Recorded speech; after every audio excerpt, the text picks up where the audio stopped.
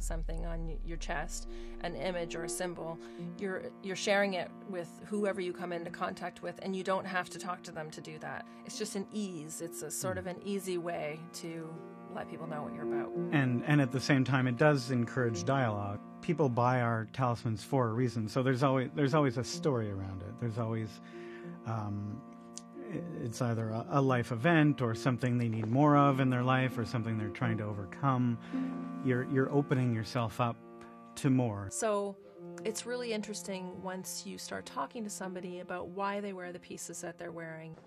People who might not otherwise really have a lot to say, it's almost like there's some safety with it, and so they can start telling a story to a stranger.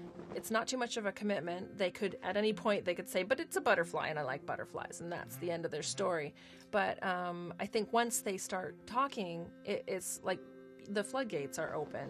So it goes from, a butterfly symbol suddenly to an onlooker to a symbol of rebirth, and then comes the story where, well, this happened to me and I overcame it, and now I'm a new person. And a lot of our talismans thematically deal with new beginnings and things like that. A phoenix rising from the ashes, and we're always trying to give people an opportunity to say, okay, that was then, this is now, and this is my talisman, my mantra going forward.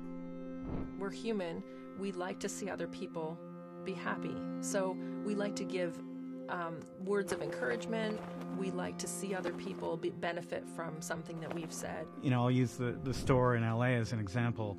We'll have people come in and they'll share with our staff things that they probably don't feel comfortable telling anyone, but it feels like a safe environment, and it's like-minded people. They know that you also are somehow facing these challenges, and you wear one of these talismans for one of these reasons.